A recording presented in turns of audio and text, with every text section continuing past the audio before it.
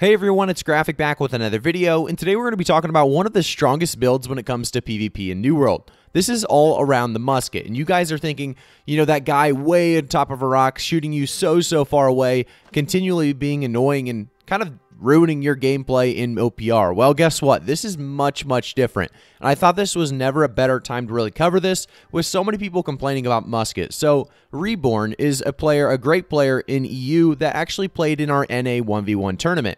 He did very well and ended up getting second place, just losing to Trick in the finals. If you guys remember that tournament, it was a lot of fun to actually cast that, and it was a lot of really good players and duelers coming out and playing in it. So his build specifically is actually going to be medium armor. You can see right now I'm actually running in a light equip load, so let me switch that over to medium real quick. He does run medium, which already signals that this could be a very interesting build. If we have a dex piece that is medium, realistically, we don't have to show you that, changing it over to medium, but here it's a heavy piece. But basically, he does run medium. This isn't a big deal. This isn't a big part of the build. But do remember, guys, medium 22.9 is going to be the maximum you can get in that medium, which you are going to want to utilize. You'll basically just throw in a medium chest instead of the light chest. And, or sorry, not a medium chest, but a heavy chest instead of a medium chest, and you'll be good. So right now, we're running a medium and light everything. So instead, just run a medium everything and then a heavy chest. And like I said, you'll hit that 22.9 perfectly. But let's get into the actual build itself. So when it comes to attributes, this is a big part of, obviously, the build. We need to make sure we're respecing to be exactly this. So 150 dex, 150 intelligence, 200 con, or you can go for the 200 dex, 150 intelligence, and 150 con. This is to make you guys really tanky, and you'll actually be very annoying to kill. With the musket, you're still going to do tons and tons of damage. That's why he goes for a much, or opts for a much tankier build in these 1v1 scenarios, or even, any really PvP scenario. He does really well. I've watched some of his videos. A very talented player, but also his build is very hard to play against. So he's running medium, running that 200 dex, 150 int, 150 con basically, or you can, like I said, he goes 150 dex, 150 int, and then 200 con, because at 200 con, guys, remember the pip that you're going to be getting is 10% increase to physical and elemental armor, making you just so much tankier and so much harder to kill. So let's take a look now at the actual passives and some of the abilities that we're going to take before we get too much into this build. So let's go to the weapon mastery. Let's start out with the musket. Where's that musket at? It is here. All right, musket. So when we take a look at the musket tree, this is basically the setup he runs. And like I said, he does change some things up depending, and he also changes some of these passives around. So sometimes he takes more sharpshooter passives than this. Very similar in regards to his current setup. This is going to be that powder burn, sticky bomb, and traps. Altogether, very viable build for trapping with medium armor. And one thing I want to get into before we talk about his rapier build is actually that he takes shirking fortification resilient on pretty much every piece. It's a very important part. Shirking 4 is going to help you so much when you're in medium armor, as you are going to be dodging constantly, throwing down damage, and that's exactly why as well, if you want, you can take the opal on the musket and the opal on the rapier, because you're going to be using your dodge rolls nonstop to stay at a very small but nice distance away from your enemy. So now that we know the shirking fortification and resilient are the main pieces of the armor, do remember that you definitely need to be taking powder burn on top of your weapon. That's a weapon perk that you're going to need. Powder burn is huge there.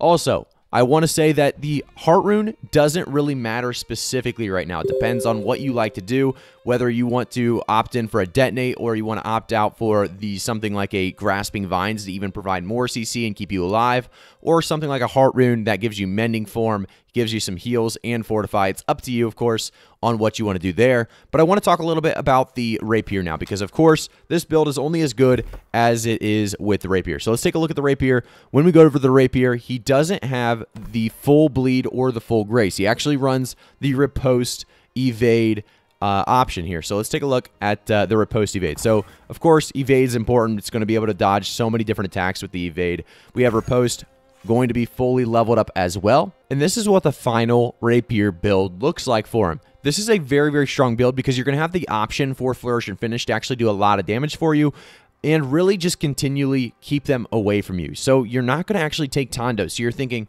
how's it going to do damage? Well, if you don't know, the base damage of Flourish and Finish isn't huge, but the big deal here is that you are going to be able to stagger your opponent and push them back. And that's all what this is about. Pushing your opponent back, using your riposte for that kind of safe evade, and then actually having evade to get away from your opponent. It's a very, very strong build. This is exactly why, because you are not going to die with these rapier abilities. These are going to help you out, help you stay alive, and help you CC your opponent as much as possible with riposte and Flourish and Finish. Now, you're going to want to play this very, very smart. Because you're playing medium, where Shirking Fort, Resilient, you're actually going to be much tankier than most Musket players. So you're going to have a lot of people come up to you thinking they can just insta-kill you. That's not going to be the case this time around with this Musket build. You're going to be able to throw traps down and use that to your advantage. In this PvP gameplay you're about to see from him, he uses these traps really, really well. And this isn't actually his best performance. I should have found his best performance, but I couldn't really get that video downloaded in time, and I wanted to get this out to you guys as quickly as possible. So if you want to watch some of his performances,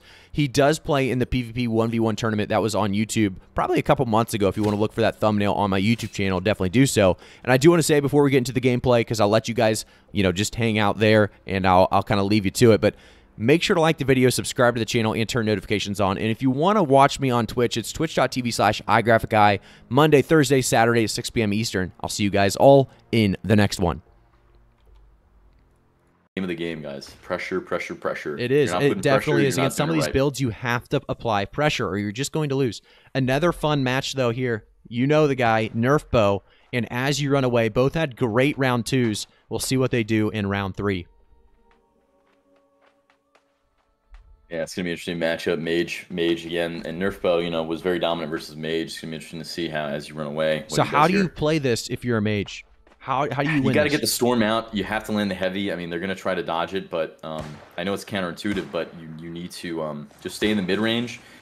Try to play your pylon best you can, and don't get close to that rapier because the auto damage will. So that's something I want to talk about real quick. Is the flamethrower does activate riposte now? If you guys don't know, in the PTR, flamethrower activates riposte. It's absolutely huge, and that's exactly what you saw there. Nerf Bow riposting, but he's still getting that flamethrower off.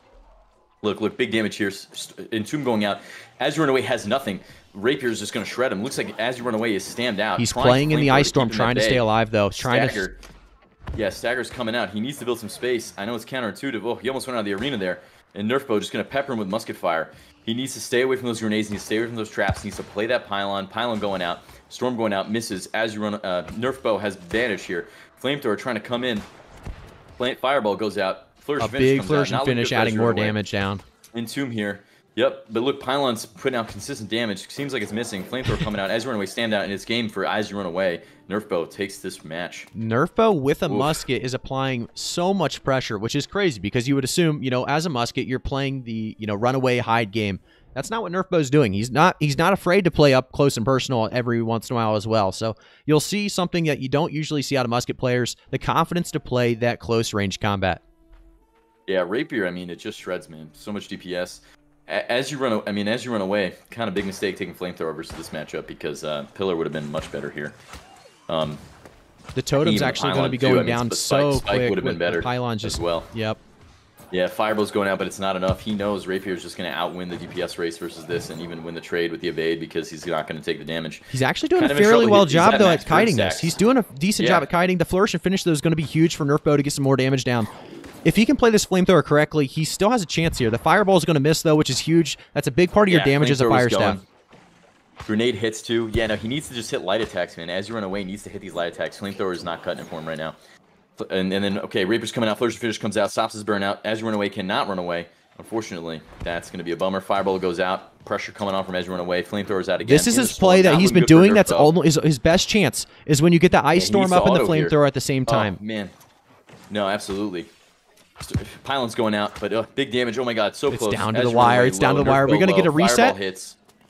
No, there's no health pots coming out. And Flamethrower goes. The Flamethrower plus the totem. As You Run Away takes it, man. That's huge. I mean, huge plays by As You Run Away. Another 1-to-1 series, which is huge. We're seeing how close some of these fights can be. Doesn't matter your build. It matters about the player, how good you are as a player.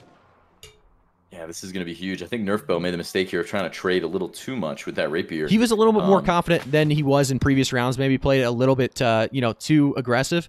The one thing I didn't, the one thing that As You Run Away did a lot better there is you saw he put the Ice Storm up, and he would flamethrower under the ice storm. So he's adding so much damage there if Nerf Bow's in that radius. And he also has the totem shooting the entire time. Just imagine how much damage that is if you're in that area getting hit by all of that. You know, the pylon, you're getting hit by the flamethrower, and you're getting hit by the ice storm. And then you can just reset with the tomb. So it's a great build. Yeah, you saw how good it was. Let's see what happens here in round 3. All right, here we go. Match starting. As you run away, getting some hits. Pylon goes down. Let's see, can he put pressure? Grenade misses, but right near the pylon. Can it take it out? Storm going out. Nerf Bow runs away. Grenade takes out the pylon. As you run away, trying to put damage, but again, gets caught by the flourish of finish and a burnout again. Flamethrower going. Riposte hits. Oh, big damage trap. This big could be the combo for riposte Nerf there. Bow. Entomb by Ezreal away, keeping him alive. Pylon goes out again. Let's see, he pots from Ezreal away. Nerf Bow still putting pressure. Has not potted yet. Flourish of finish hits again, but he decides to go for the pylon. Good He's play. trying to get that pylon, though. He's taking a lot of damage storm. there. That trade might not have been worth it. He's going to pot up, and he's only going to be at full now. Taking damage as we see a big burnout by As You Run Away, actually almost going out of the arena. He's trying to get closer, and he's using all of his stamina. He might not have any stamina left. Hits him here. Bam. Hits him here. Gets him with a combo. Big combo. Heavy attack into flourish and finish. Not looking good for As You Run Away. Big damn here. He's going to entomb into the storm, running away and putting down pylon, but he cannot get it off. Oh, he did. Fireball going out. Oh, As You Run Away, just taking so much rapier audio attack damage. That was a lot of damage by that rapier. He could not get away from it. He's stuck on him like glue.